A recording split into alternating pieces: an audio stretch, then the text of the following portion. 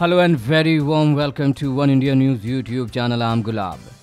Quetta Gladiators foreign players Kevin Pietersen, Luke Wright and Tymal Mills have all pulled out of Pakistan Super League's final in Lahore on March 5 due to security concerns.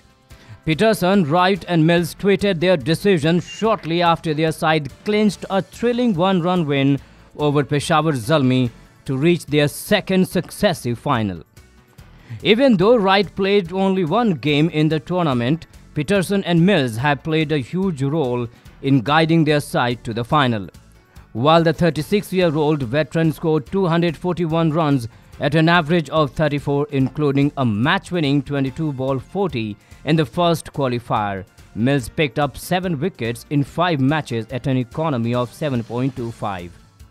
Wright apologized for pulling out and had tweeted saying that a game of cricket is just not worth the risk. Apart from these three, New Zealand bowling all-rounder Nathan McCullum has also pulled out of the final.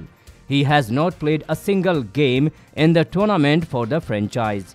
South African batsman Riley Rossouw, though, is still unsure about his participation. He is the leading run-getter for his side this season with 255 runs. With Mahmudullah and Thisara Perera not available due to national duty, Quetta have been severely depleted now and will have to choose players from a list of 60 names that are willing to travel to Lahore for the final.